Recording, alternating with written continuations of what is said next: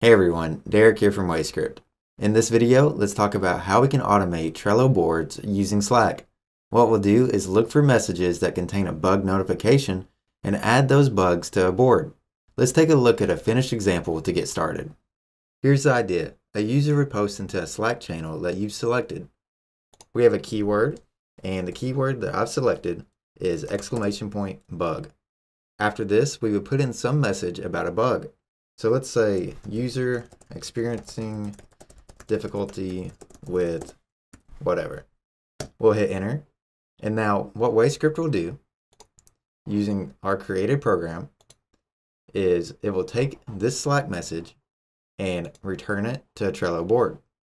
We'll refresh this Trello board and we see that we now have user experiencing difficulty with X. This is a convenient way to keep track of that important Slack information that you may miss from time to time. So let's see how we can build this using WayScript.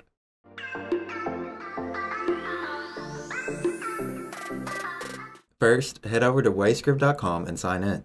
Then we'll click on Create a New Script, and this one will be Trello Automation from Slack. And click Create. There's only a few components that we need to build. The first is if a Slack message is posted, we need to check it for a keyword. To do that, we need to create a Slack trigger. We'll click on Add Trigger and choose the Slack trigger. We first need to choose a workspace. I'll be using this one. And we want to check when a message is posted if it contains a value. That means we need to be able to access every message that is posted. For this, we'll run the program when a message is posted to a channel. Then we can choose the channel. And we want to be sure to output the Slack message text because this is what we'll use to find the keyword. So we'll click on this output. We can leave the variable name as the default and click off. Now we need a conditional. If the Slack message contains a keyword, then we need to do an action.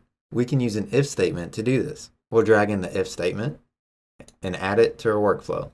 The if statement that we want in this case is if the Slack message text, we'll select it, contains, and the keyword that I used in the previous example was !bug. Once you have this, we'll click off.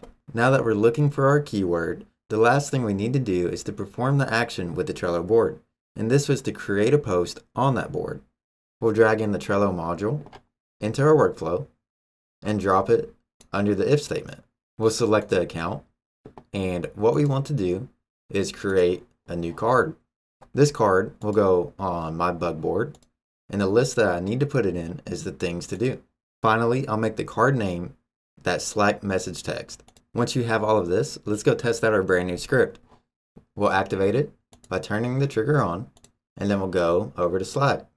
This time, let's say bug, and the user is experiencing difficulty with Y.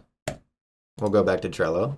Once here, we see that our program works, and we add a new card each time that someone posts in a Slack message that there's a new bug. If you don't want to build this yourself but want to clone it, the link for that will be in the description below. This is just one use case, and there's plenty of others that come to mind, such as scheduling events or gathering user feedback. If you have any questions or comments about this script, please let us know. If you have any suggestions on what we should build next, please let us know that too. Until next time.